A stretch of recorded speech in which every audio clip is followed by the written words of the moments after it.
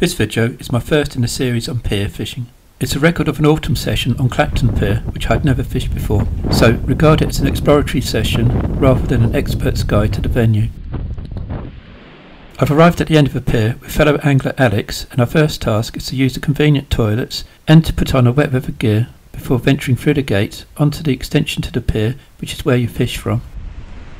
The weather's not looking too good, and Alex is sporting his flotation jacket, but luckily for us there are 5 shelters on the pier to choose from. Jeremy, who's a local, is fishing from the last one. I've chosen to go to the 4th, and Alex is going to the 3rd. The shelters are a great idea, but not all the glass panels and roofs are intact, but they do offer some welcome cover when you need it. Not having any specialist pier gear, I'm using my standard continental beach setup. Since there aren't any solid railings here, a tripod is useful. First cast out with a 3-hook clip down rig and lugworm, I'm into fish straight away. Jeremy had been catching whiting and dogfish on almost every cast, and I'm not surprised to find that my first fish are whiting. That's a double shot, and I'm already thinking I've got to try to do something different to catch something other than whiting. So that'll be my first and last cast with this rig. My other rod has a 2-hook loop rig with much bigger hooks, double lugworm and big chunks of squid. I'm hoping that if there are any codling about, this might attract them, and when it starts pulling hard on the ebb, I might go over to much larger baits, whole squid and squid and bluey on pulley pennels or dropper rigs. Unless you really want the extra distance, there's no real advantage to clipping down on piers, but I'm doing it just out of habit. 1 up 1 down flappers are just as good and cheaper to make. I've got plenty, but find that I don't use them that often, so I've left them at home. The same goes for my drop net, which hasn't seen any use, but fortunately Alex has brought his. I'm going to have to get a lot more organised next time I come here, or any other pier for that matter. So you can tell that I haven't fished from a pier for a while, and that's one of the main reasons I've come here with Alex. For me, today's all about refamiliarising myself with fishing from man-made structures, hopefully catching plenty of fish to encourage me to come back and figure out what gear I'm going to need to get for next time to be more successful.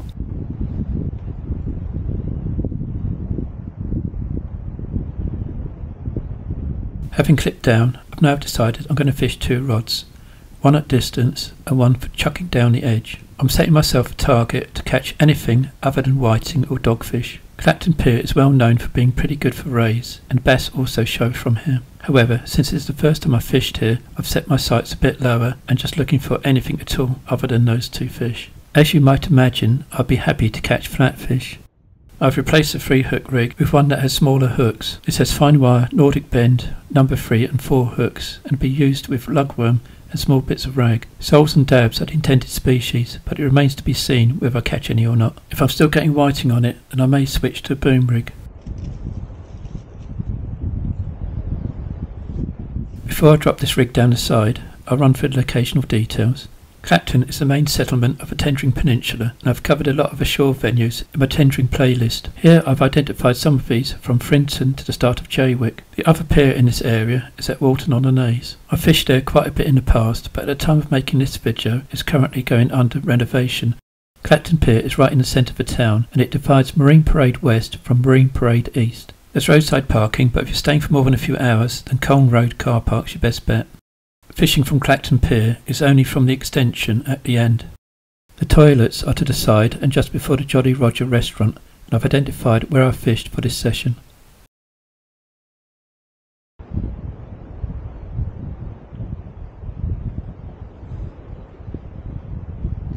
I'm dropping this rig short to see if there's anything there, but I've still got the option to be able to clip it down and chuck it a long way if needed.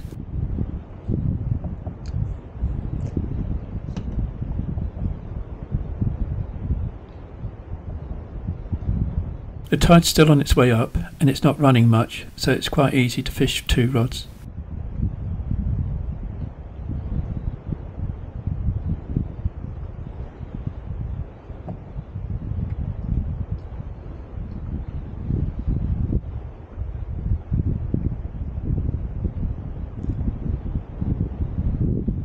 Other anglers have now arrived and gone to the end where Jeremy was fishing. Being a true gent, he's given me his leftover bait. After a quick chat with him, he's confirmed that a few soles are still being caught from here, so it's definitely worth a go with that boom rig down the side. I'm also grateful for him for putting me onto that mark at Albany Gardens, where I caught those soles over a year ago in the summer.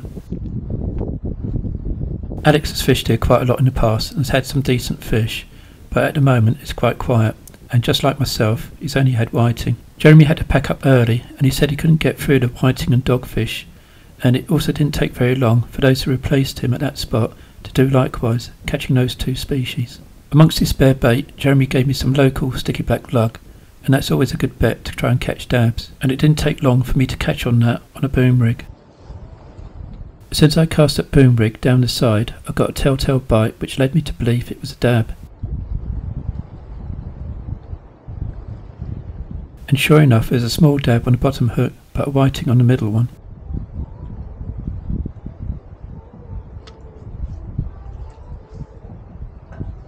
Although it's only one of those tiny see-through dabs, I'm still quite happy to have caught it.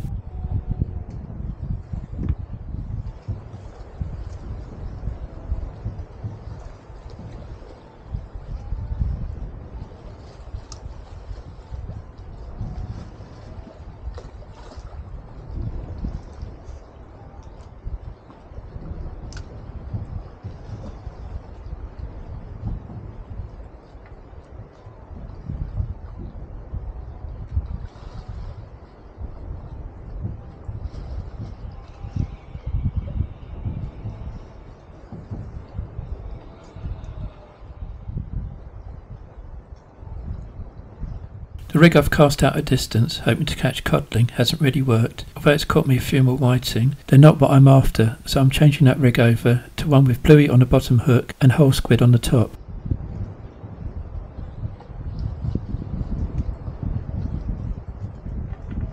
If there is still the odd ray about, I'm hoping it might find one of these two baits to its liking. Having said that, at this time of year, you're probably just likely to catch them on worm baits.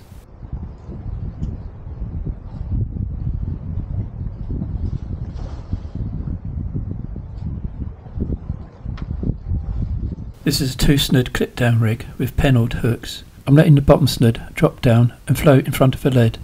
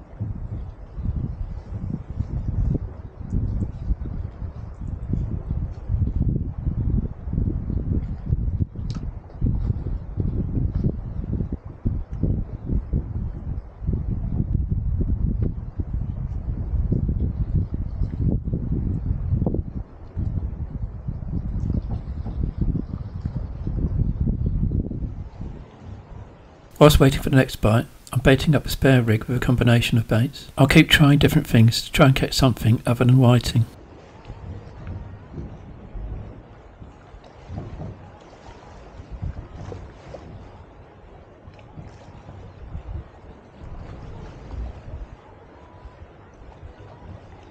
A slightly better bite on a distance rig gets me excited.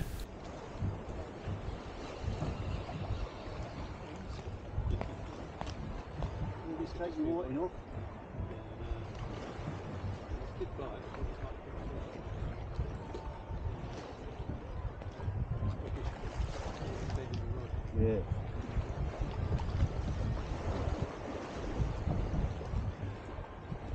Unfortunately, the fish that took a liking to the bluey was only yet another whiting. It's slightly bigger, but Alex wasn't impressed.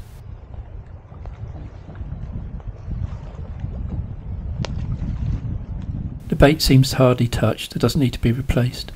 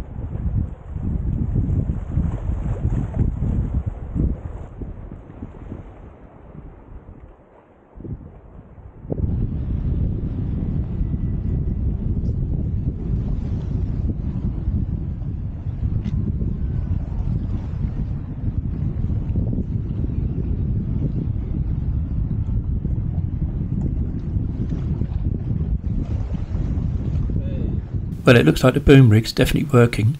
In comes the next dab. But it's only a sliver of fish.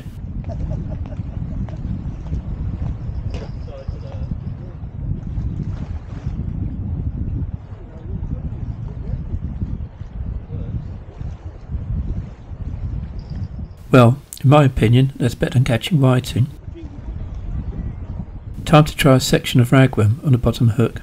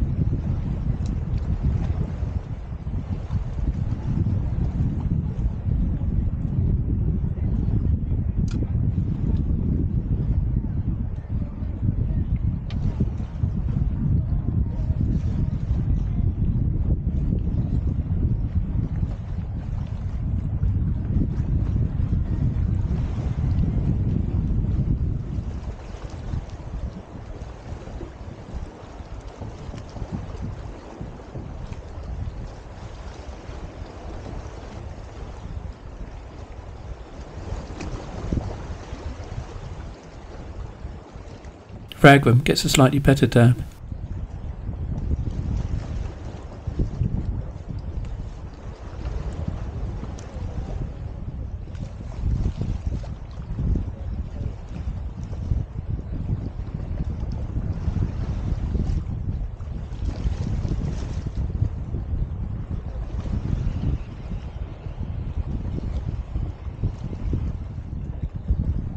Then another whiting to bluey.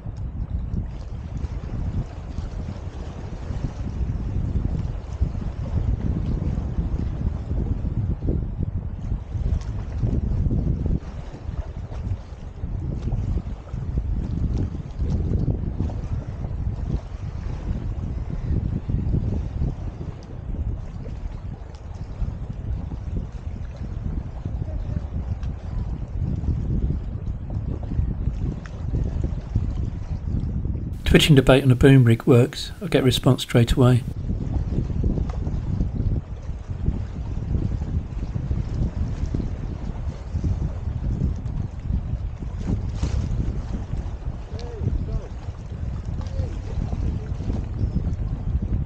That's more like it. The ragworm gets me a sole.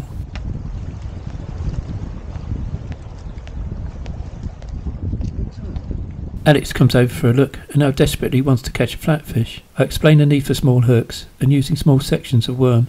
He goes back and modifies one of his flapper rigs, removes the hook on the bottom snood and super glues on what looks like a size 10 spade end hook, puts on a bit of ragworm and drops that down the edge. To his surprise that worked, and it wasn't very long until he was into a sole as well. Then he had to go one better and caught a second.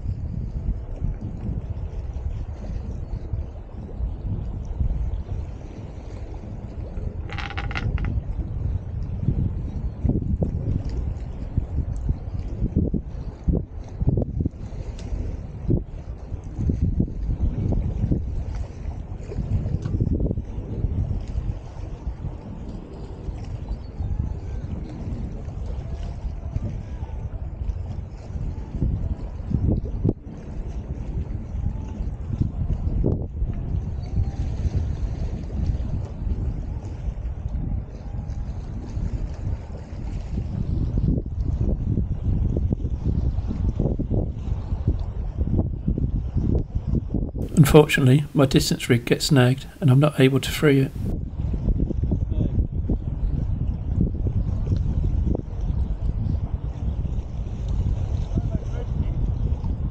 I end up pulling for a break.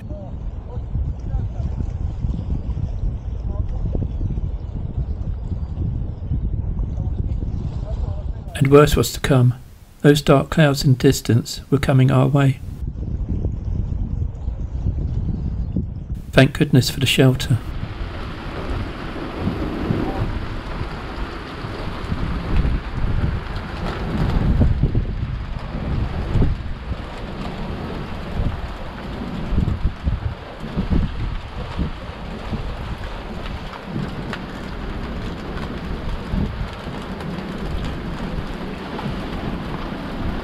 It's a thunderstorm and the wind's picked up, but rain starts easing off.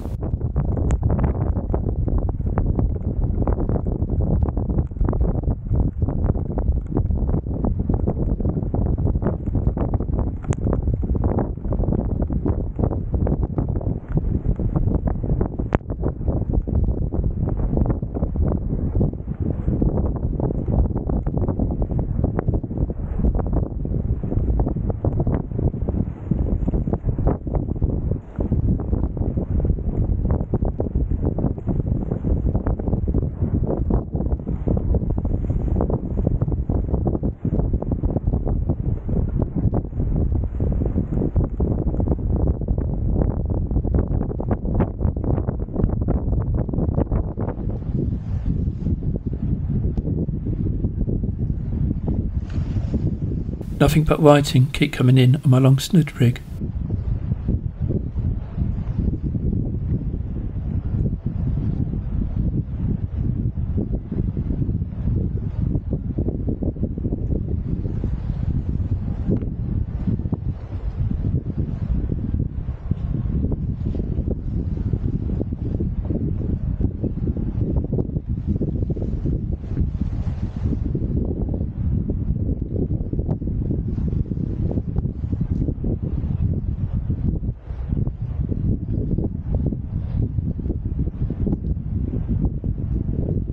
The tide's ebbing now, and all I seem to be catching is whiting, so a change of plan is needed, and I move to fish the other side of the pier. Alex said that some good bass could be caught there.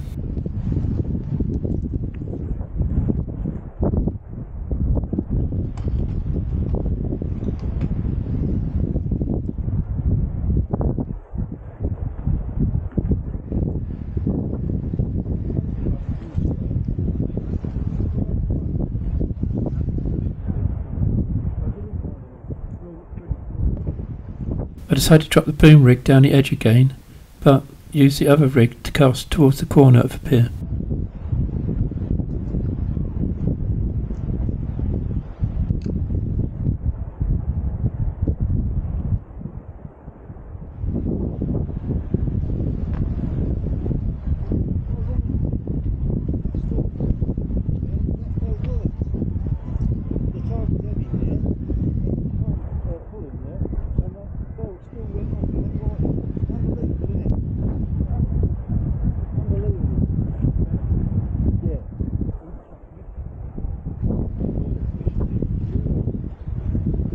The tide's ripping through on the side we were fishing before, but it's a lot calmer here.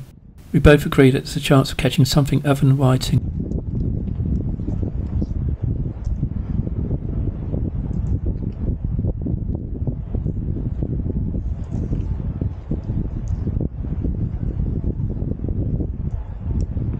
I'm chucking large worm baits just off that corner.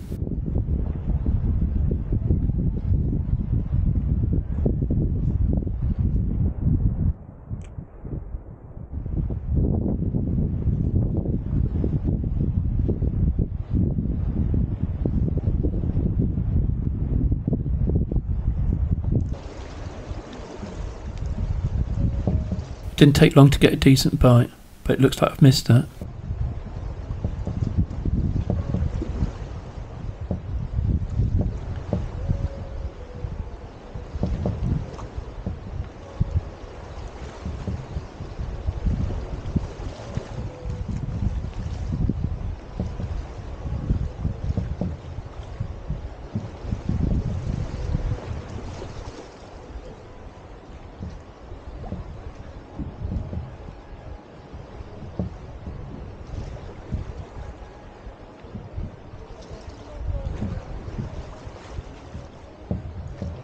I get my first bite on the boom rig.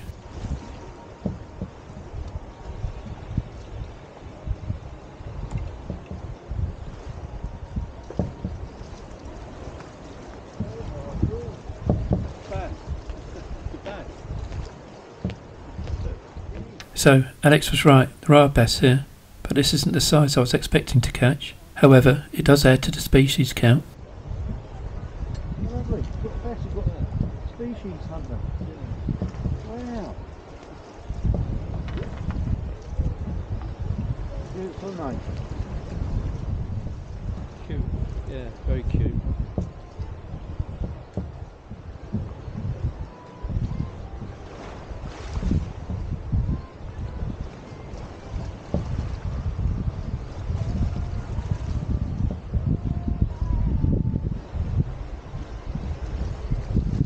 Next, a double shot, this time on a big worm rig. I've got a whiting on the bottom snood and a dab on the top, so I've now caught a dab where I was expecting bass and a bass where I was expecting dabs.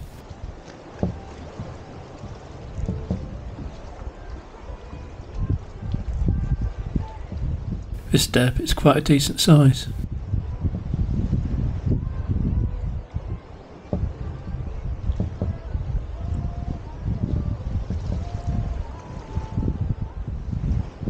One problem with chains here is that occasionally your snoods get wrapped around them.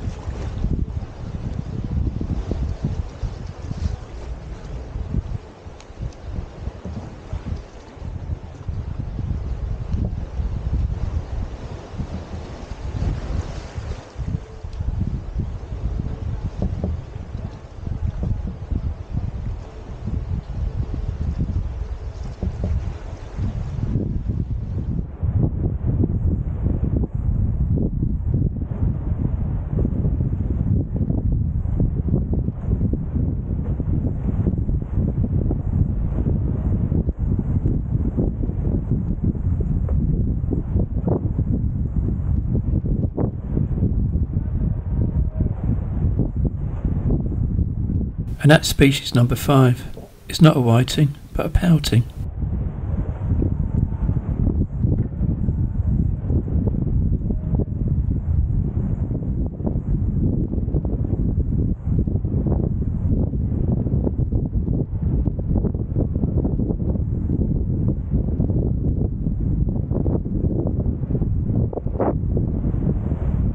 Plenty of action now, but from nothing spectacular.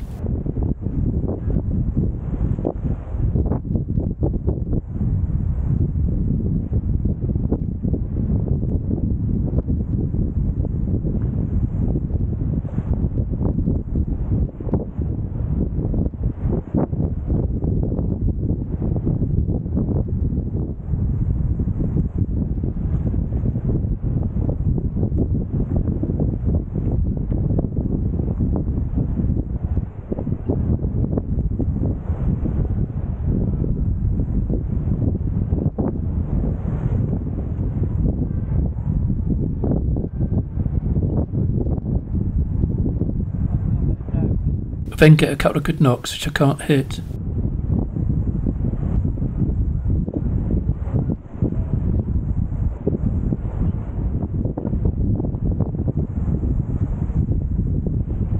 I hold the rod and feel the fish take again. This time I struck into it.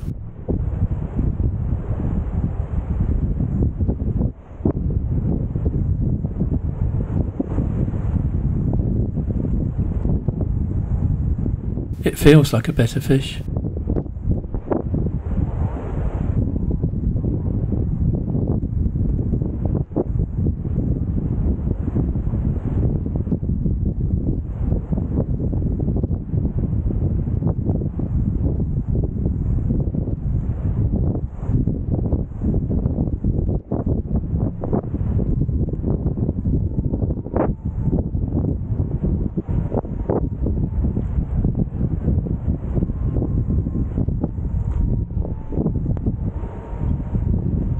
Unfortunately, it turns out to be an eel, but at least it's something different.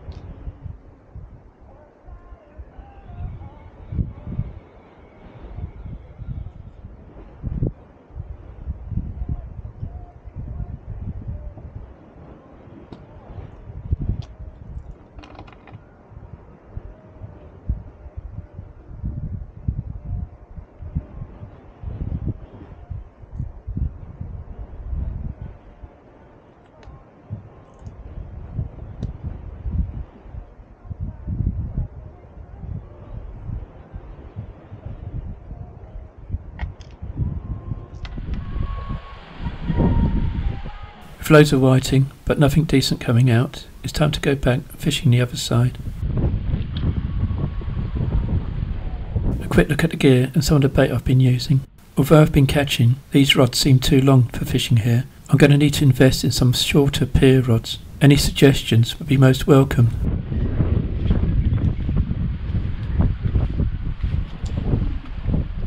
The ragworms are very good quality, but they're a bit too big for my liking.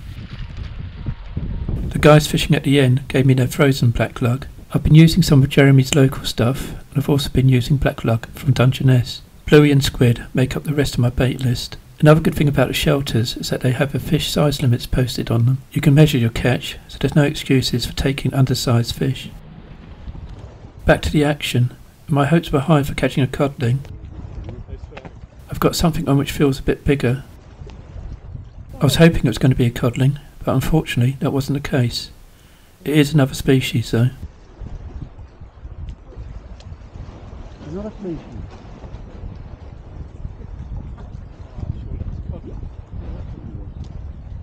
It's species number 7, but it's another one I was trying to avoid. They were catching quite a few from the end, so I suppose it was inevitable that I was going to get one. I don't mind catching dogfish now and again, but just like whiting, at times, they can just be a nuisance.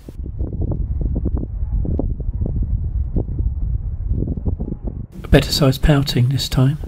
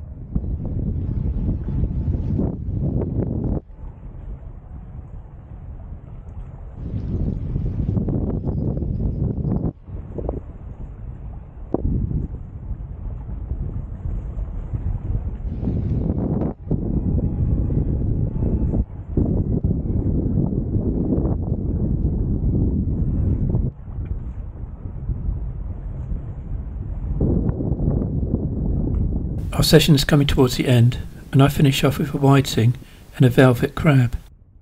Alex, on the other hand, finishes off with something which is a bit more of a novelty. Alex of a new species. Right. Is that your biggest place? Look at size. I'm very jealous that he caught 2 soles in a place, but this one's got to be the smallest I've ever seen. Despite the weather, this has been a very enjoyable session, and I'll be back, and hopefully the codling will appear, and maybe a ray or 2.